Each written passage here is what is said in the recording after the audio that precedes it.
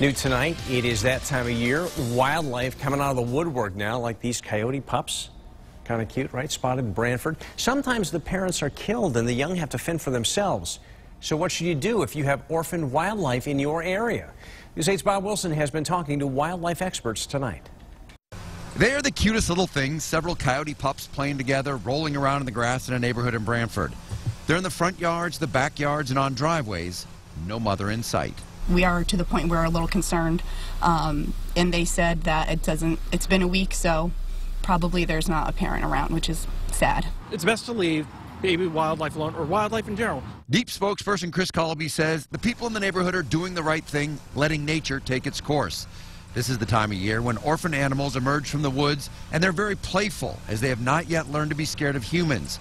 Many times, it's against the law to bring these wild animals into your home and try to make them into a pet. If you pick one up, you don't know if it's carrying rabies or have other illnesses. If you think the animal is sick, contact our wildlife division. The Roaring Brook Nature Center is just one of the rehabilitation sites the state uses for injured or homeless animals.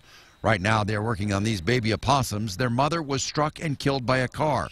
But they have hundreds of other animals that come through their clinic doors. Since the first of the year, we've taken in over 300 animals here, and we get thousands of calls. Now, when they say don't touch out in the wild, they mean it. They mean it here, too. They've got glass separating the... Alicia, she takes care of the animals. She's looking at the opossum right now. And they say that's because they want to make sure the animals stay as wild as possible so they have a best chance of surviving when they head back out into the wilderness. How do you know if the animal's truly abandoned? They should call us, and then we can ask them some questions, and we will get an idea as to whether this is an animal that is in need of care or should be left on its own. Bob Wilson, News 8.